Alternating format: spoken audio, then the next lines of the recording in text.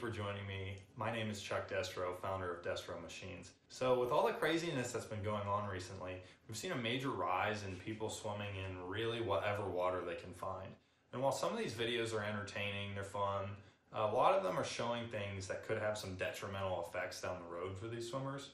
So that's why I'm making this video, because if this is your only option, I'm going to cover the best ways to do this and how to eliminate the negative effects.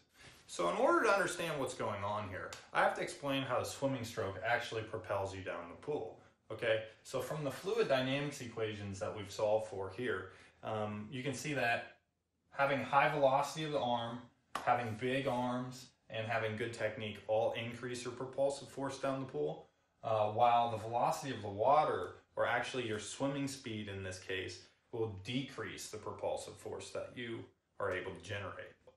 Many of you will notice that when you take your first stroke, it's really difficult to get your arm through the water. But then once you get up to speed, the stroke becomes easier.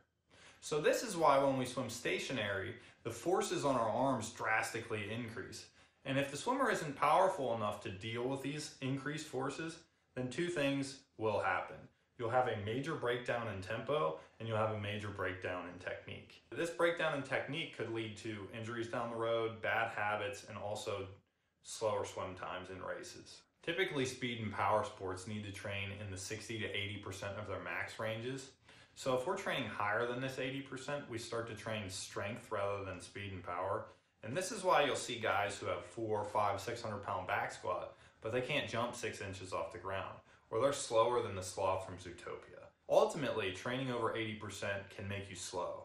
And if we train under the 60% of our max ranges, we begin to emphasize more muscular endurance rather than speed and power. So if we're swimming stationary and we're not powerful enough to do our stroke correctly to be in that 60 to 80% range, we need to either increase our velocity or decrease the size of our hands.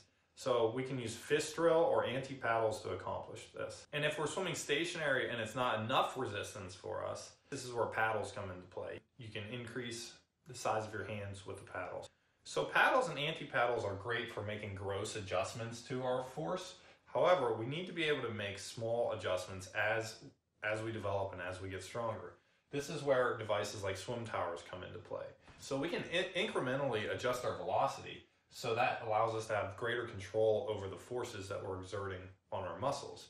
And as we grow and as we get stronger, we can increase those so that we always stay in the correct range. So thank you. If you like this video, please let us know. If you have any specific questions, feel free to reach out, and have a good day.